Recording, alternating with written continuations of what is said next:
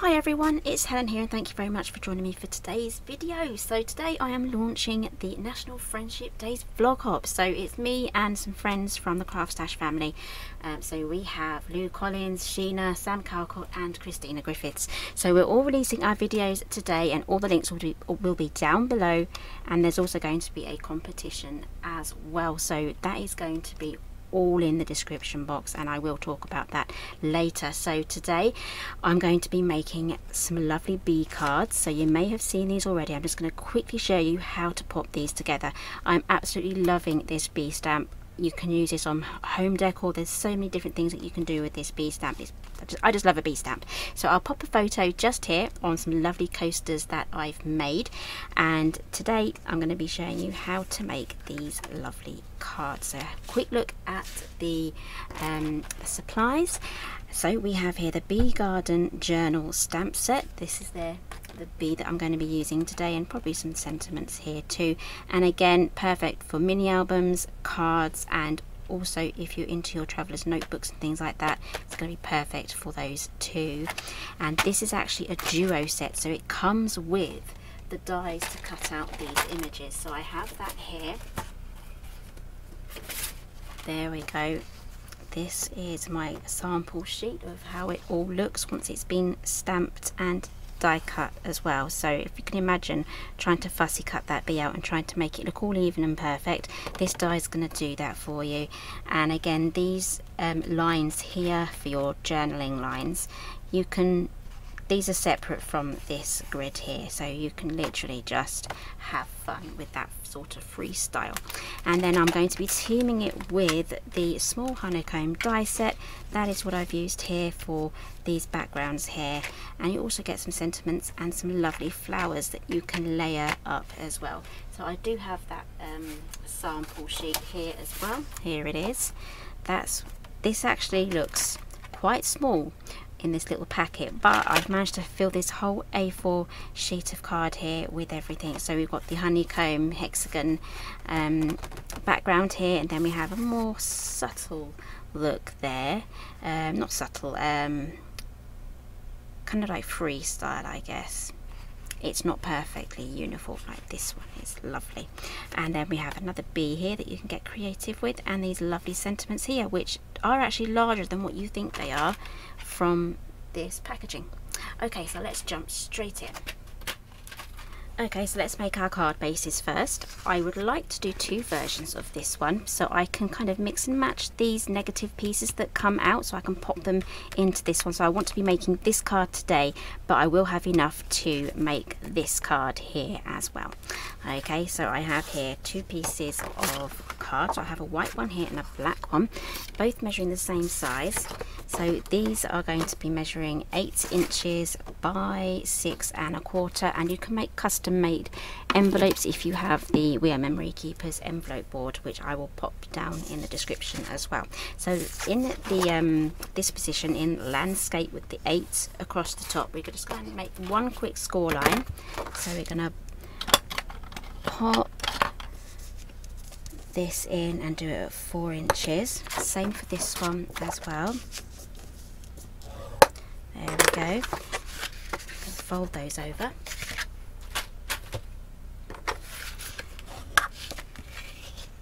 So using your bone folder is really going to press that down nicely. Okay. Right, so let's do some die cutting now. So the card bases are done. I'm going to move over to the small honeycomb die set. So there's quite a lot in here. It's really packed full of dies. Now this was a release with the small album. The small album has sold out, but the portrait album is still available, and it's exactly the same size, and this fits on the page exactly, but today it's going to be for a card. So I'm going to be cutting this twice. I've got my bits already prepared. Okay, so I have some gold glitter cardstock here and a black piece as well. So let's run those through.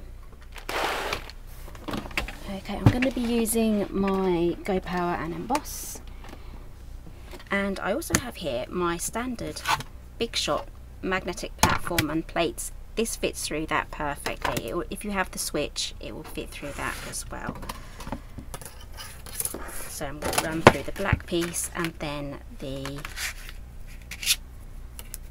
gold glitter one.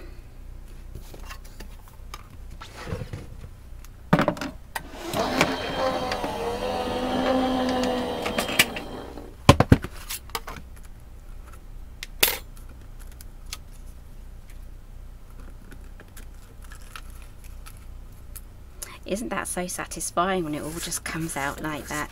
So I am actually going to keep these because I can use these for further projects down the line as I make projects using this die. So that's all come out.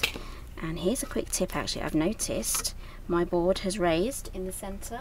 Can you see that? The way that pushes in just in the center? That means I need to turn that over. Okay? And that is the key to keeping your plates as straight as possible.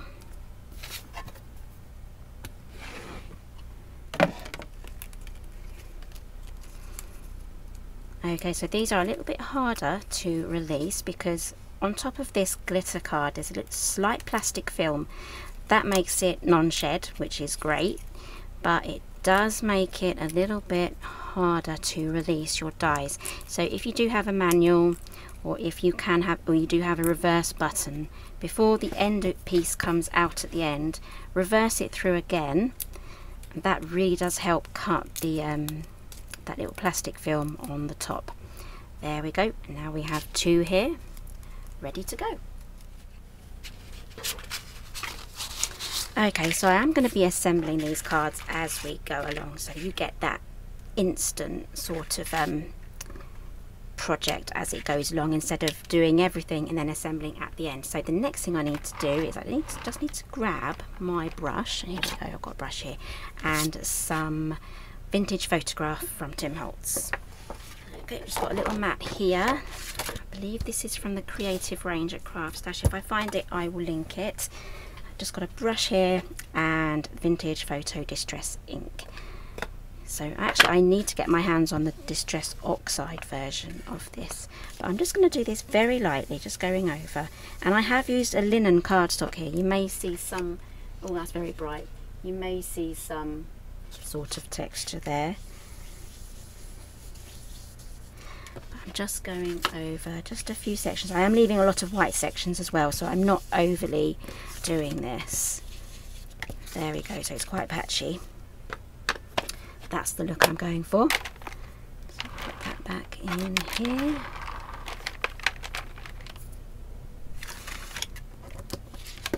I will get this out again later because we're going to do some more inking. Okay, so let's get this popped down now. So grab yourself some glue. I love these little bottles. I have Cosmic Shimmer in there. Gosh, my screen is so bright. Let me see if I can fix that. Okay, yeah, that is a little better. As we get to the afternoon, the sun does move around the room, so the morning is the best time for me to film, lighting wise. Okay, so it's been a while since I've used this glue actually, because I've been using the big bottle, so it is having a bit of a hard time coming out, but it is going through. It is quite warm in here as well, so I'm going to have to be quick before this glue starts to dry. That's the only problem with adding really thin bits of glue, is that it dries super fast. Okay, let's just put that down, be quick about it. There we go.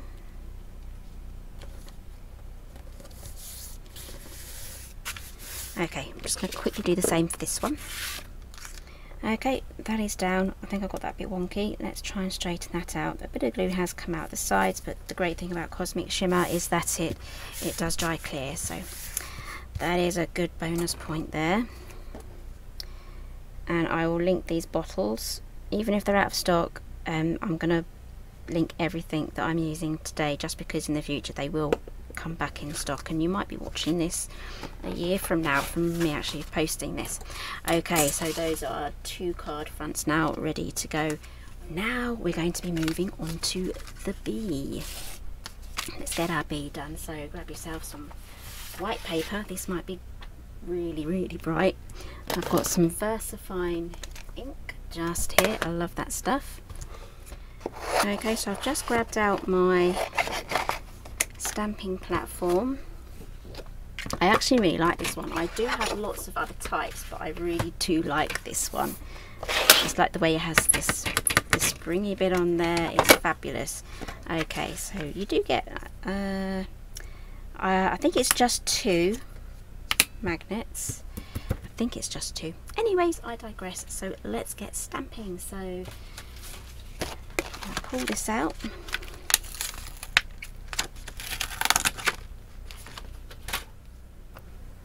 Okay, so I am going to stamp this out 2 times, and first one's going to be from, oops, something just fell there.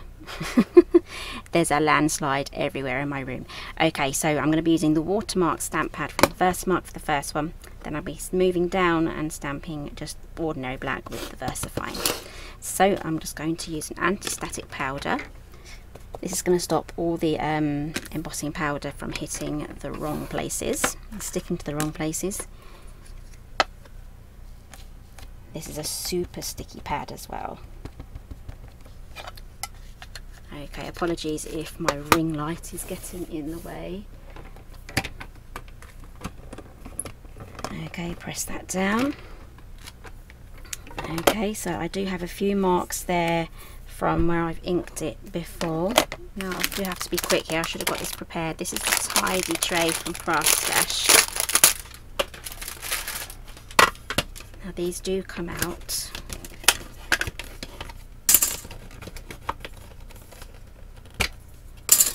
And I'm going to be using this to collect my embossing powder. Now you can use a folded piece of paper. And I'm not too worried about that drying actually, because I can just re-stamp that. There's no quick release on this. So this is the embossing powder in rose gold. This is from Ranger. Now I have had this before, but I lost it, so I bought another one. I do take things on my travels, and sometimes not everything makes its way back with me, so some things just go. Okay, tap that off. There we go. That anti-static powder has done really well. Okay, and all I simply have to do now is just take off this little bit here, and then I can just tap that back in there. I'll get most of it off, and then I can just wipe it down. I should probably treat this with anti-static powder as well, and that will make all of the powder go back in. Okay, so I'm just going to heat this up. I'm going to heat this for about 30 seconds, just heating up, and that will speed through heating up the embossing powder, and it will also prevent so much warping as well on the card.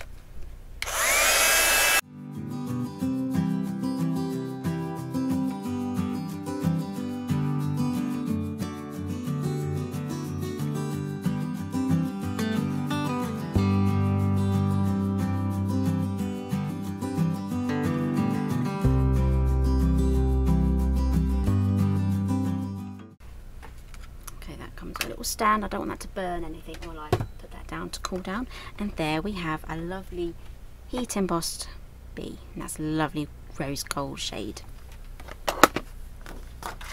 Okay, so now I'm just going to do the other side now with black ink.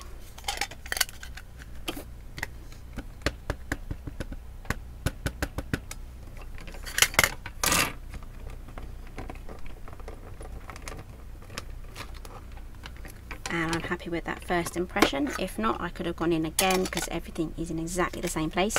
Right, let me clean everything up and then we can die cut these images out. Okay, so I've just popped out the die set that goes with the stamp set. Comes as a duo, and this is the bee stamp here. We have the rectangular stamp there for the believe, and the hello is very obvious that goes with the hello. So off camera I've just done the sentiments, and I've done the believe out of the rose gold embossing powder too. The lovely Mr. G's just made me a cup of tea, and if you're thinking that's a bit pale, I do sometimes get comments about that. about pale tea. It's Earl Grey, it's a pale tea. That's just how I like it. Okay, so these are the dies that I need. Right, so I'm going to be using my magnetic platform. I love this one. This is why I absolutely love this one, because then I can just get these in the right place. Oh, I've got a cat hair there. There we go. If you enjoyed my chicken photos that I shared in July, give me a thumbs up, because I do want to feature them and my pets more often in my films. So let me know if you enjoyed that little snippet into my family life, and I shall be sure to do some more bits and bobs like that. This one wants to move because my paper did warp a little bit, so I'm just going to use a bit of tape there. Right, let's get this through first. I'm not going to put everything down together because, well, that's just a disaster waiting to happen, that is.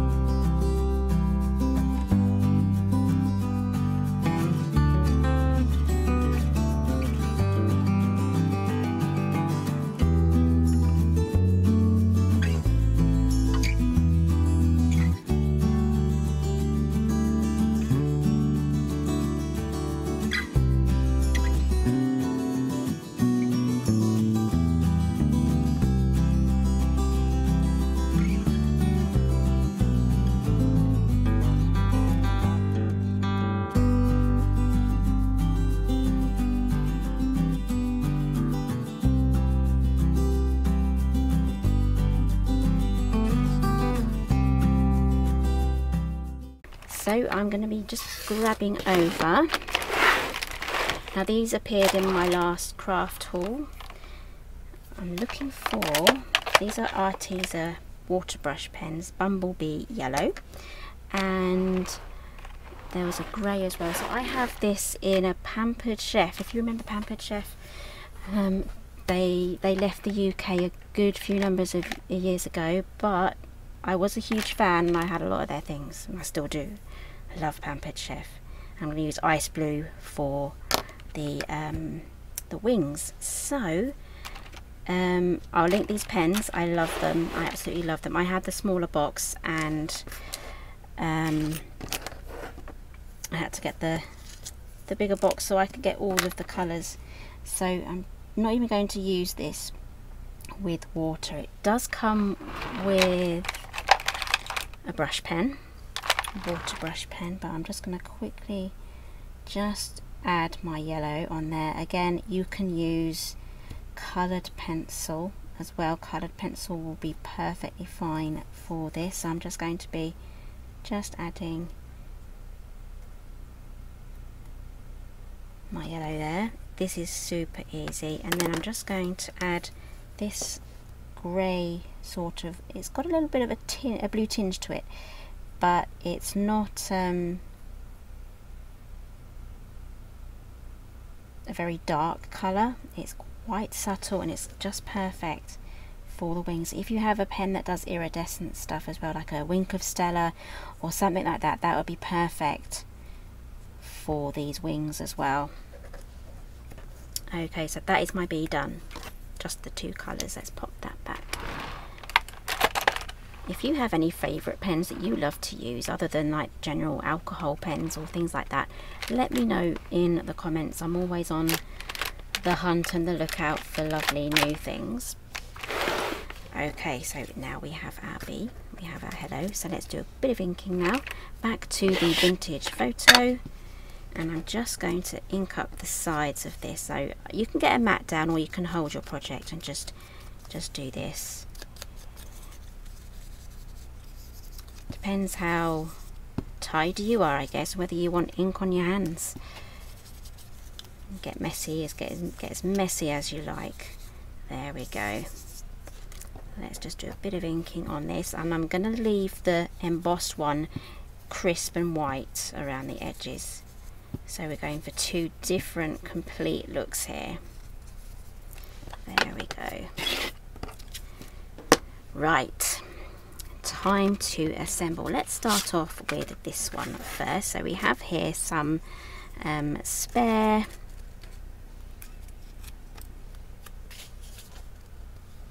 bits and bobs from the other frame that we've just die cut out. So I'm just going to pop these in. Just have an experiment, see how you like them, see where they can go. I'm going to pop that there as well, because I know my bee is going to be in the center, so that's going to be covered. And I need one more. Should we go for the little corner one? Where's my little corner? Do I have a corner? Where did it go? I do have a corner. Here it is. We will pop that in. Which, now that's for that one. Just find the right corner. They are different shapes. That's a long one. Ah, where is it? I think it could be this one. Yes, it is. So you can actually raise these up on foam pads if you want, but I'm just going to keep them flat. I'm just going to go for the big bottle this time. And I do have a pickup pencil somewhere. Here it is. I've got a couple. There we go. So you can just pick things up. These are probably too big to be picking up, but if you have anything smaller, you can pick things up like that. So let's take that out. So this pencil is going to be perfect for sequins and little gems and things. Let's see if we can get that in the right place. There we go.